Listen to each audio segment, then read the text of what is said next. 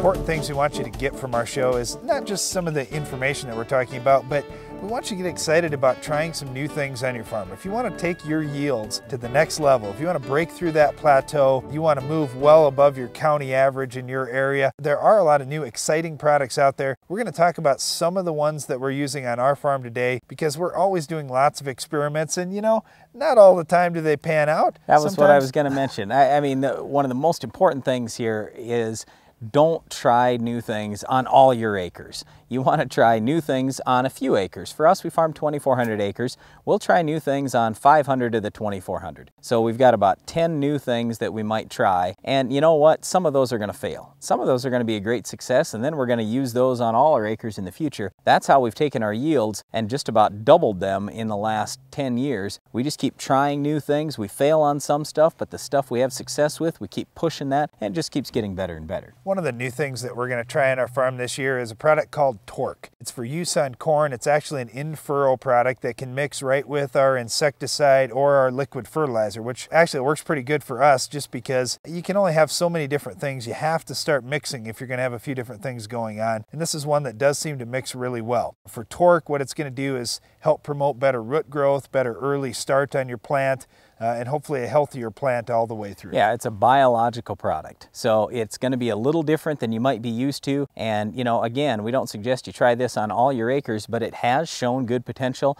We think it's definitely worth trying on our farm. So we're going to run some tests over a few different fields, do some side-by-side work, and I think it'll hopefully turn out like we've seen in a lot of other data around the country. And a lot of the data showed that it looked really good with Quick Roots, a product that we're already using. So if they can work hand in hand, Torque may be a fit for our farm. Darren mentioned Quick Roots because that is one thing that we tried years ago, and we tried a little more the next year, tried a lot the third year, and now we do the whole farm. We don't even do any tests anymore because we know that works. It's a proven commodity. Well, one of the big issues this year is that guys didn't get their fertilizer on last fall. We didn't have a fall that was conducive in many areas due to weather, and also in the meantime the fertilizer price was so high, ridiculously high, yes, that man, can you really afford to do a full rate? Yeah, so everybody's looking at what do they have for options. One of the things that we're trying this year on our farm is some very low salt starter, or what I would call pop-up fertilizer. We're going to put some ag liquid fertilizer right in furrow. They've got some products like Sure-K, so I can get a lot of potassium out there, which we need on our farm, and have very low salt content. They've got some phosphorus, some micronutrients, some different things that we're going to be trying and experimenting with on our farm, but I just think there's a lot of potential. So here again, if you didn't get your fertilizer on, if you're looking for a way to go where maybe you can reduce rates and get better usability in the plant, having it more efficient, I think there's good potential there. Now, when it comes to fertilizer,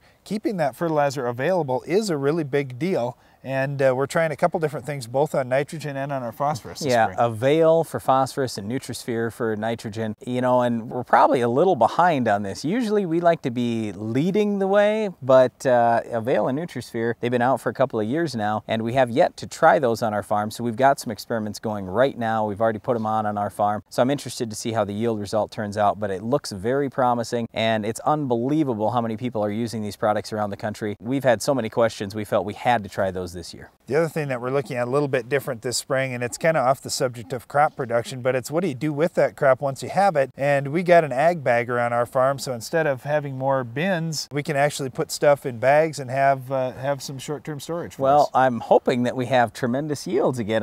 One problem we've had, a good problem I guess, is we keep running out of storage space because our yields have been so good. I mean, we've had yields beyond what we ever even hoped by this point, so I just hope that it continues to go that way. The other thing, we've had a lot of question on fertilizer. Guys are wondering, what can I do for very short-term fertilizer storage? So there are some people actually using this ag bagger and storing fertilizer in there for the short term. Works out pretty well. Well, there are a lot of different trials going on in our farm, so it's going to be an exciting summer to be talking about all these different things that we're looking at and walking out in our field, seeing what differences there are, and of course this fall, seeing what kind of yield response we have for some of the different things we're doing. Yeah, but an important thing is not all things that are going to work fairly consistently work every single year. In other words, it could work 90% of the time, make you lots of money over a 10-year period, but you know what? The one year you try it might not be the year it hits. So that's why we like to make observations through the year too. So we've got a big field day on our farm coming up this summer. You know, we'll be out there monitoring these things as we go along. We're looking for visual proof in addition to the yield at the end of the year. You absolutely have to watch everything you try during the year because you know what? You might get hailed out, or you might